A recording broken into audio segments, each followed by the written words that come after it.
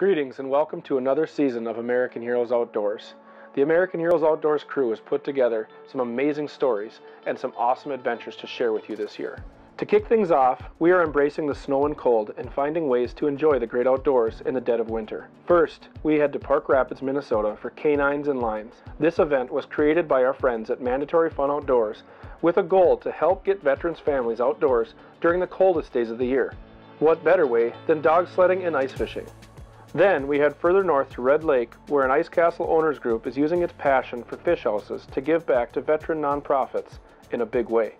Mix in a Scheels hometown hero, and finally we head back to Park Rapids with our friends from Smoky Hills Outdoor Store to highlight an awesome project called the Patriot House Project. After that, we head over to the American Legion Fishing Derby and showcase what it's all about. 2020 looks to be our biggest year yet, so join us as we honor our nation's true heroes. Throughout history, brave men and women have answered their nation's call to serve.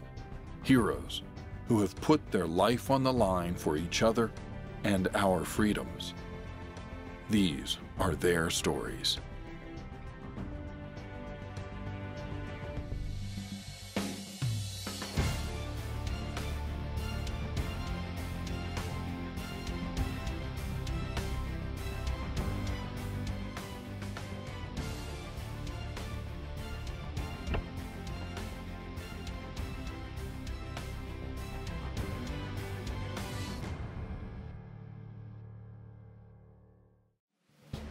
American Heroes Outdoors is brought to you by Scheels, Disabled American Veterans of Minnesota, Smoky Hills Outdoor Store, Gate City Bank, Skeeter Boats and Yamaha Outboards, Yamaha Power Products, Woodland Resort, S&S Promotional Group, Wheelers Point Resort, and Ice Castle Fish Houses.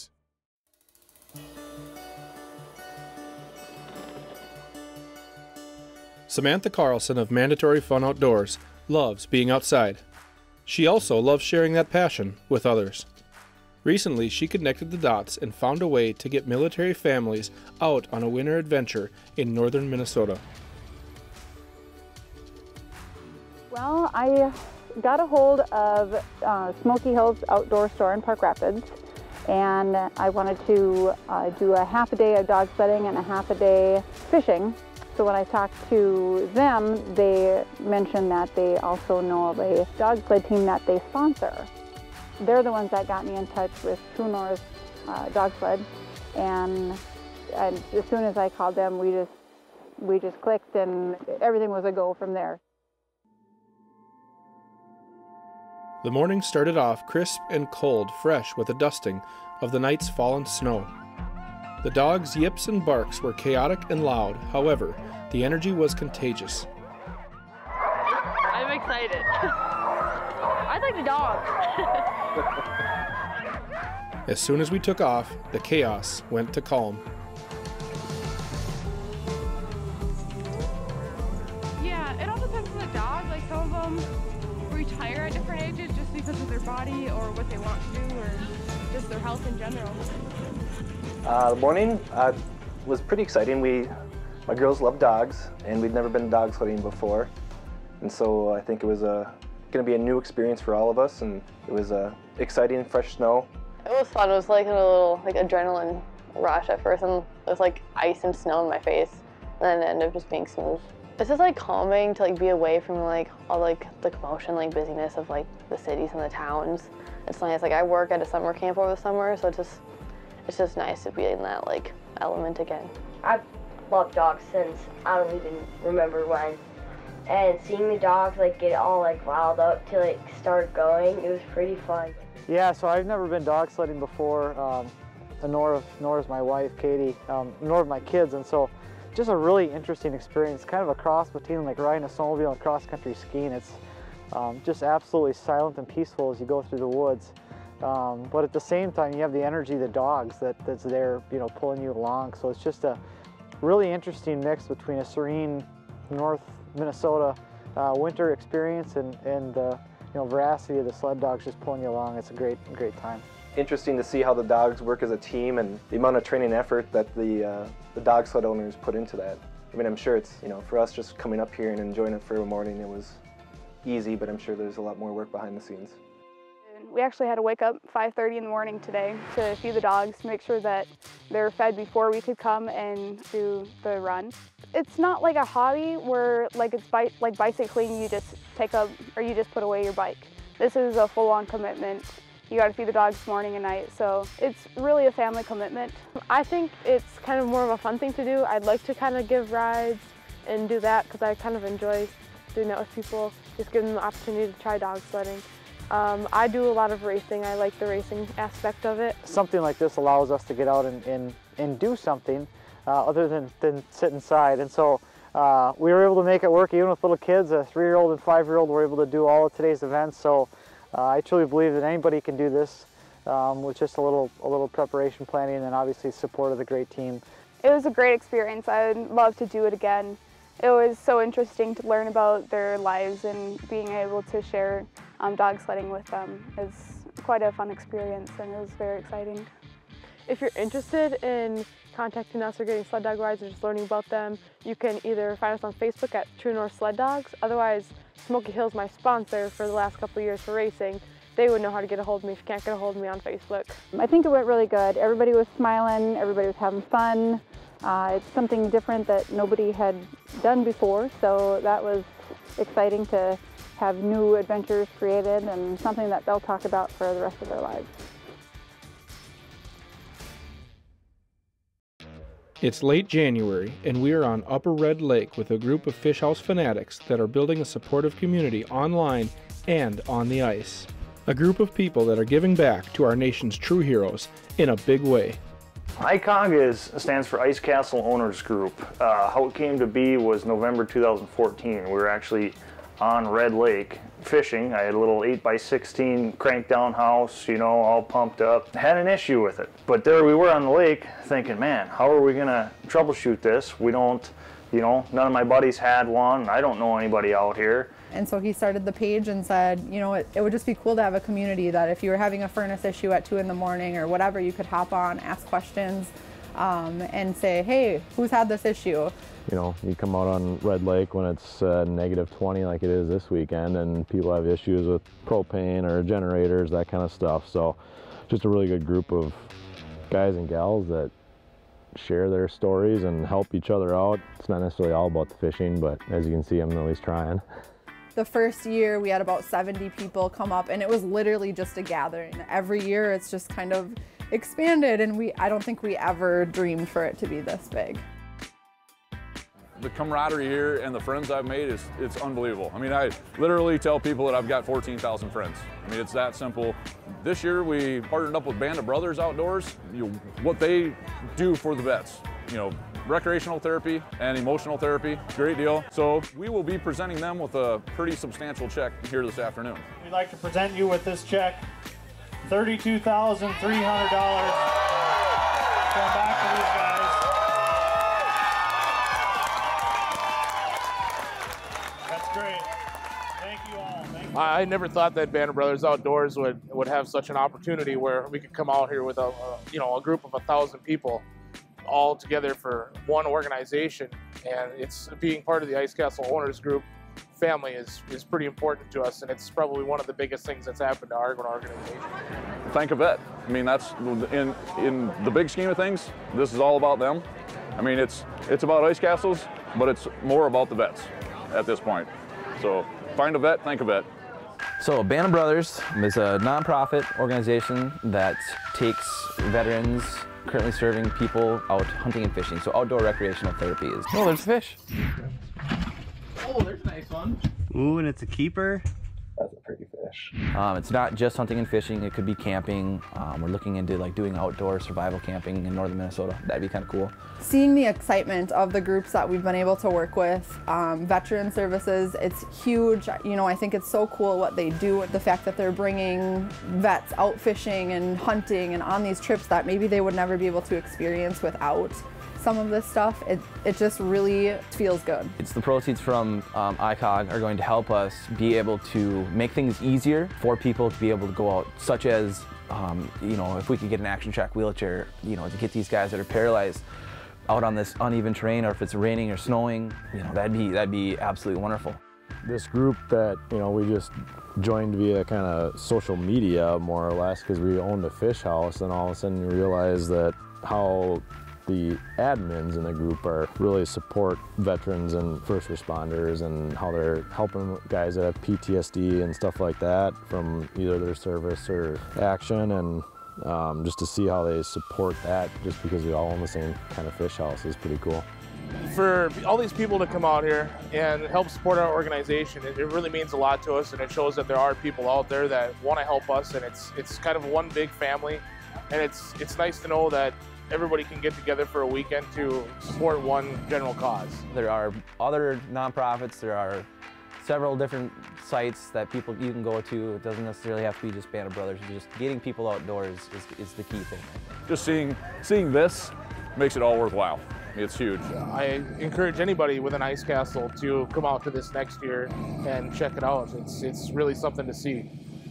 I just have to thank our admins, our volunteers, everyone who works so hard to put this on. We could not do it without them. Like, Brett and I would go crazy. So thank you so much. Now it's time for the Scheels Hometown Hero.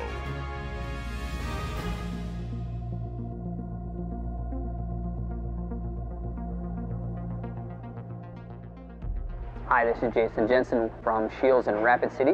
We're here to present Pat and Jeff Baird as our next hometown hero.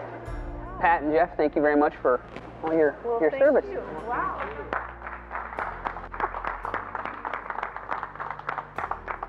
I wasn't one of those that always wanted to be in the military. I was certainly aware of the military, you know, growing up in San Diego, California, where the Navy is so prominent, and my father, my uncles, my cousins all went in the Navy.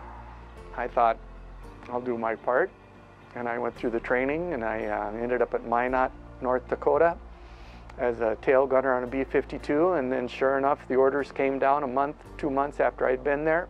Off I went to Southeast Asia, Utapao, Thailand, and we were based out of there, but we were in peace talks. We flew training missions over Cambodia, sat alert on Guam. All along, I was dating a gal in the Air Force there, Pat. Well, I graduated from Moorhead High, Moorhead, Minnesota, and I didn't really have a career in mind at the time, so I went in the military during the Vietnam War, and of course women weren't able to be in combat then, so stuck me behind a desk, and after some training in different bases, I ended up at Minot, where I met Jeff. After a couple years of dating, she got orders to Hawaii. Off she went, and 3-4 months later, I got over to Hawaii, and we visited and ran around together and proposed, and 6 months later, we got married. 3 months later, I separated from the Air Force at Minot and ended up over in Hawaii. And I finished out my other year in the Air Force, and then we moved back to Fargo and got out of the Air Force totally, and then we ended up joining the North Dakota Air National Guard out of Fargo. Ending up getting hired with the airlines, flying with the airlines and flying with the Air National Guard. Flew F-4s for 9 years and F-16s for 4 years. A lovely career. Retiring from the Guard, both of us the same day in April of '94, and then retiring 15 years later from the airlines and relocating here in Black Hills of South Dakota. So Jeff and Pat, if you can imagine angels in Air Guard uniforms or angels in their civilian life today, they're retired, but their life is this Operation Black Hills Cabin. Pat is I'm going to call her the operations manager.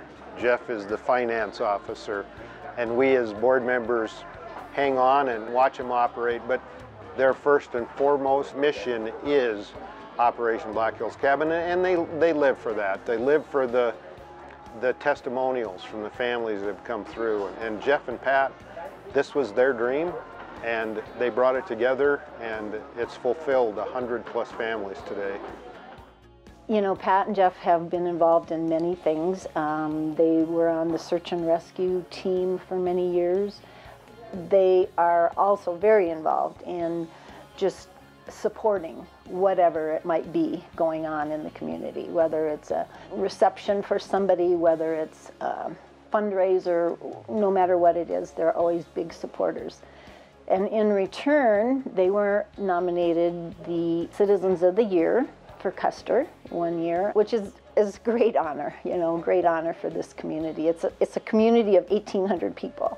It just shows what great people they are.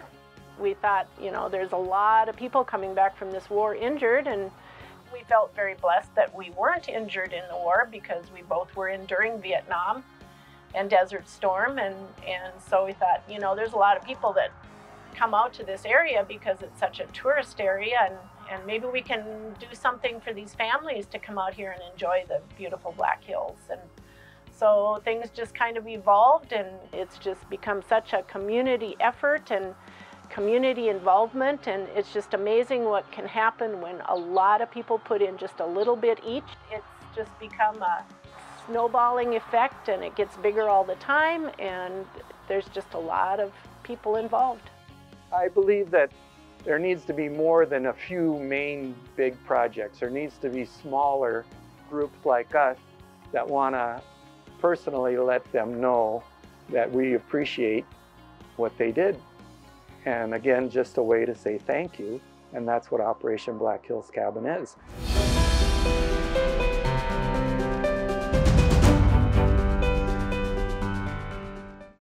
Keeping with the theme of fish houses, we head down to Park Rapids, Minnesota with our friends from Smoky Hills Outdoor Store to highlight a project giving back to our nation's true heroes and to take part in the American Legion Fishing Derby on Fishhook Lake.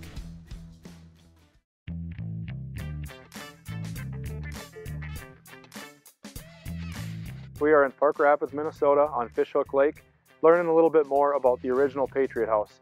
We're out here with Smoky Hills Outdoors.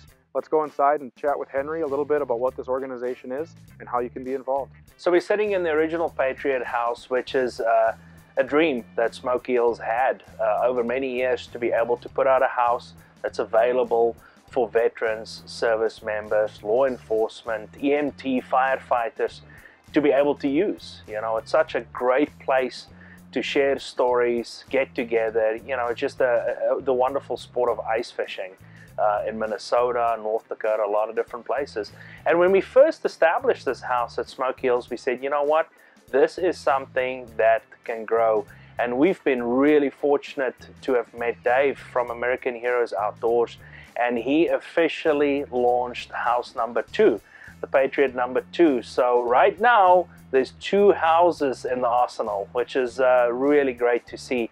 And we're hoping that this thing can grow. You know, maybe in another year there's 3 houses, maybe someday we'll see 10 houses.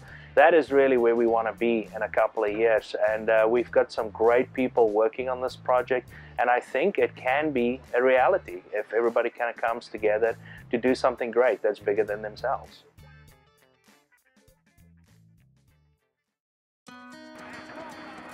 Welcome everyone to the 21st Annual Park Rapids American Legion Community Fishing Derby and Raffle. Welcome to the 21st Annual Park Rapids American Legion Fishing Derby. American Heroes Outdoors is out here with Smoky Hills. We have both Patriot houses out here for veterans and service members to come warm up. We're also doing a bunch of giveaways this weekend and sharing some stories and to spread awareness for the Patriot House number 1 in Detroit Lakes and the Patriot House number 2 in Park Rapids. This is all about the community. You know, the American Legion turns around and they put this event together, and a lot of the proceeds from this goes right back to the community. How can't you be part of it? You got to take part in the American Legion Derby. Money goes back to the Boy Scouts, all the different organizations in town. It's a huge community event. It's the place to be.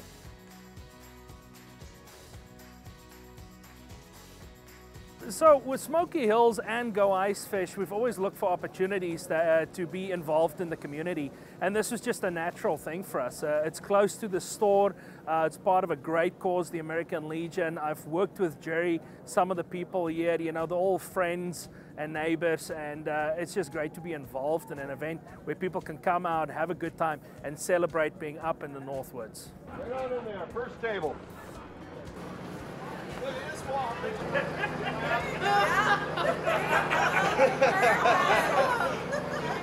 One more.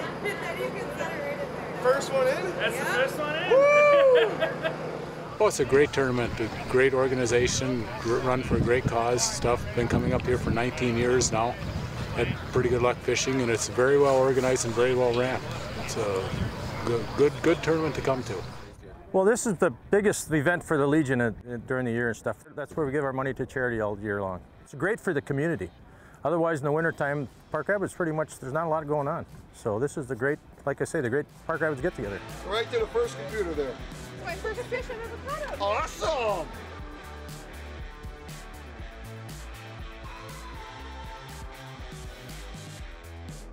You know, everybody wants to give, and it's hard to decide where you want to give. And I feel like this is a very noble cause. I feel like anytime we have our service members and our veterans involved, it's a worthy cause, and we just can't do enough for that. So I feel that that's a good way to start, and doing it locally is great as well. I started with the Hubbard County Sheriff's Office right here. The Hubbard County seat is Park Rapids. And I worked for the jail originally. As a jailer, I worked for 2.5 years. After that, I got on boat and water deputy, and then from there to transport deputy. And after that, I was hired by the Park Rapids Police Department full-time.